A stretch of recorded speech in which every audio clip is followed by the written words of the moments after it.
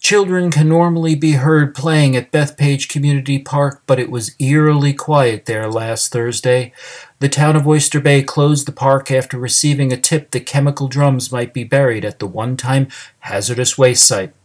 The town wants the State Department of Environmental Conservation to investigate and declare the park safe before children are allowed back. In the 1940s and 50s, Grumman and the Navy dumped chemicals in sumps and leaching pools around central Bethpage.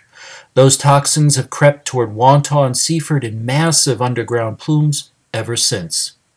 On April 21st, the day before Earth Day, a group of Merrick activists came to Bethpage Community Park to send a message to the DEC.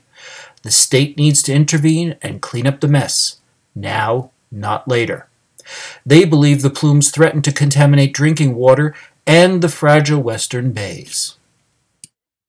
This plume has been traveling south for 70 years. It's not been contained, and it's actually already closed down some of our wells. It is the biggest threat that we have to our sole source aquifer here in Long Island.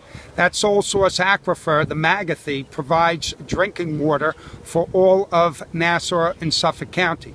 The baseball field at Bethpage Community Park was once a popular local hangout. Now it's abandoned, overgrown, full of weeds.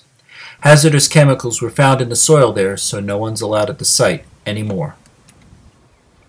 Merrick activists say that Long Island's South Shore could very well have an even bigger disaster on its hands if the state doesn't act quickly to clean up the plume. We want the DEC to step in immediately to avoid a Flint, Michigan type of water pollution disaster.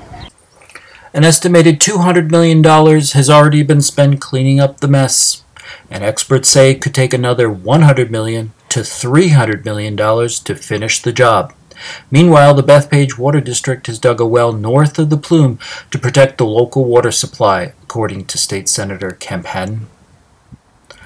The activists say you can't put a price on safe drinking water or Long Islanders' health. Reporting from Bethpage, I'm Scott Britton for Herald Community Newspapers.